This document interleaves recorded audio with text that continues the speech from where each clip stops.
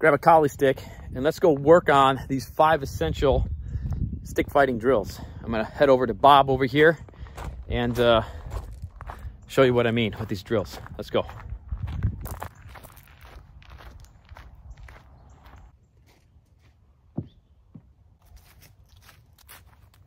If you don't have a bob or a heavy bag or something to strike, like a tire or something, it's totally fine. You can work all these drills just, you know, in the air, striking your weapon in the air. And it's a good idea to work both variations.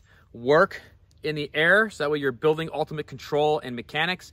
And then also make sure you have something to hit, like a bob, a tire, or a heavy bag, so we could also work on that impact training. Our first essential drill when it comes to development in our stick fighting is the simple X strike, which is a combination of our angle 1 and our angle 2. Right? You see me teach this a lot here because the fundamental strikes, this is the foundation of all your other strikes. We have our angle 1 and our angle 2. Just start slowly, and over time you can increase power and speed. When you're working on your X strikes, you can change up the targets. Now, I can strike in front of Bob, visualizing where his weapon hand would be at. I can also come in, striking right to the head, right to the temple, the bridge of the eyes. We can change the target to the neck or even to the collarbones and the shoulders.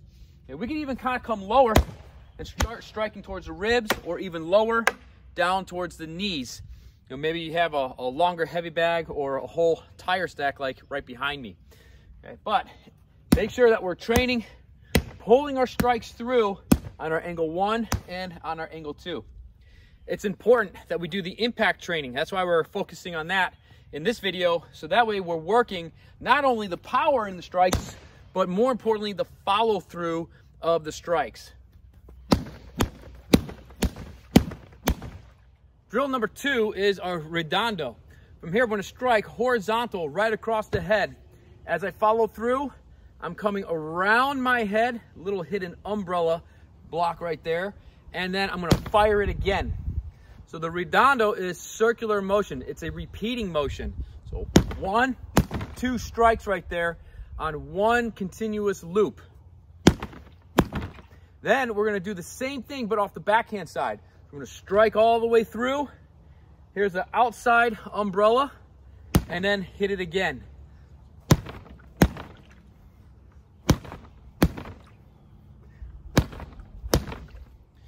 So we'll combine forehand and backhand to build one drill.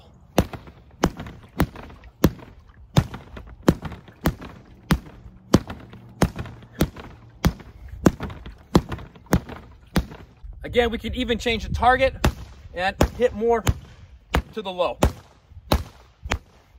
Or if you wanted to, you can hit all the way down to where the knee would be.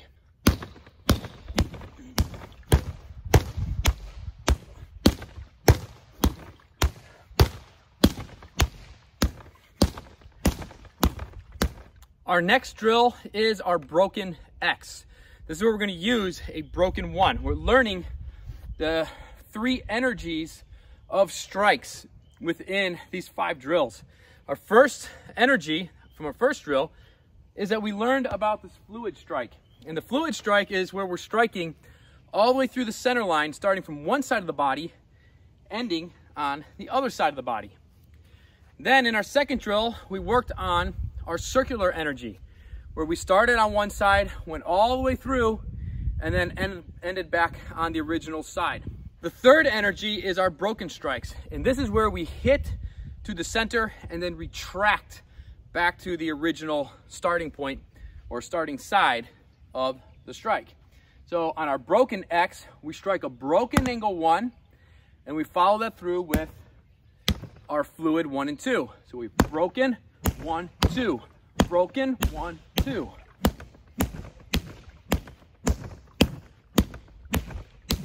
A lot of ways that we could train this. We can obviously first want to make sure we're training the impact. Right here, hitting with the broken strike and then following it up. Right there.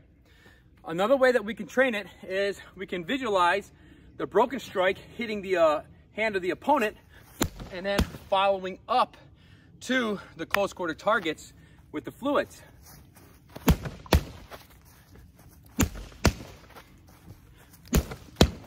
Again, we could change the targeting on all of these strikes. We can target high, we can target low, and we can alternate that, boom, all the way as we're continuing with the flow.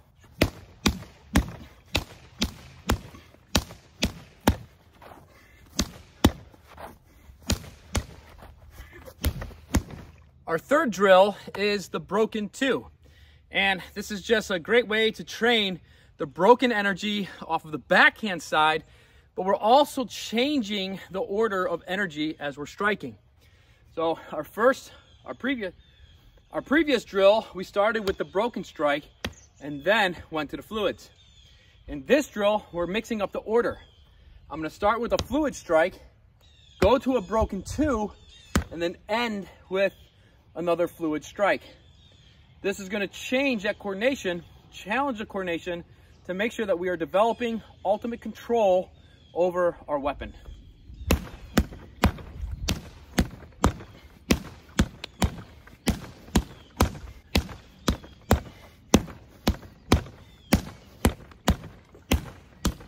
Again, we could be creative here with the training.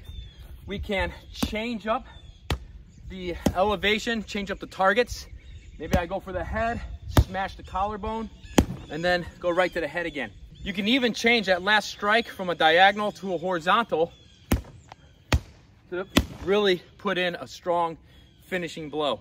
Another thing we can do, especially if we have something to train with like a heavy bag or bob, is we can start simulating the changes of range. I can attack the hand right with that first number 1 going fluid, and then entering behind the broken 2, and then following up with that fluid, powerful angle 2.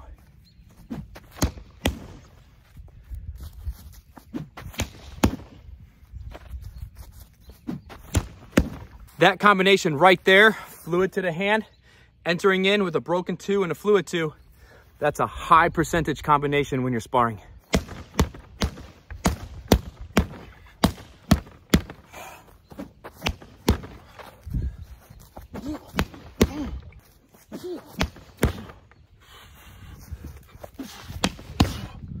Stick fighting drill number 5, our last one for this series, is an absolute must, because this is where we're learning how every slash can become a thrust and every thrust can then become a slash. We want our different striking tactics to be able to work together and blend seamlessly with the transitions. So for drill number 5, we're going to slash and thrust, slash and thrust.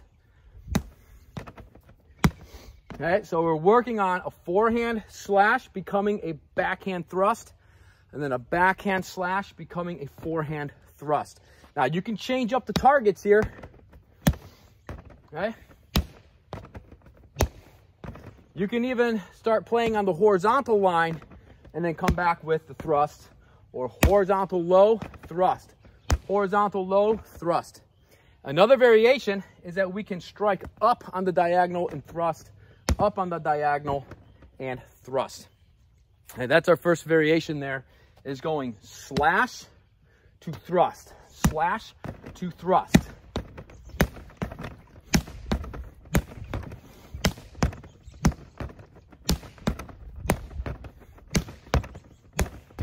As a bonus, we can also change the orientation of this drill. We did slash thrust, which also means we can do thrust slash.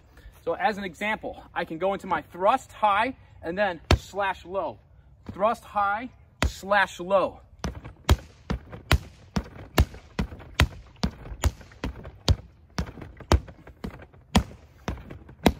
Experiment, explore, and play around with the different variations that you can come up with. All right, my friends, that is 5 essential Kali stick fighting drills.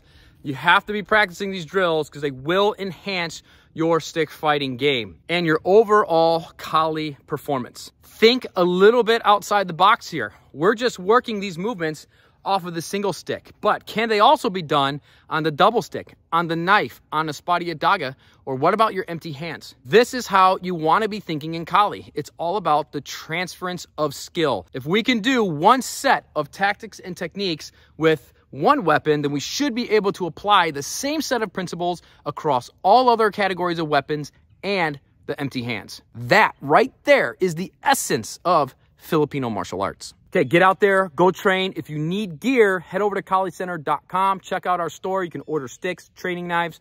We'll take care of you right over there. Now, if you really want to take your Kali training to a whole new height, then make sure to join us inside of our online school. We have our huge on-demand video library. We do monthly live stream classes, and we even do one-on-one personalized private training so we can tailor your training to your specific goals that you are looking to achieve with your Kali training. You can find all the information on our online school or join today over at kalicenter.com. I got the links to everything in the description below the video. Thanks for joining me today. Now get out there and go train.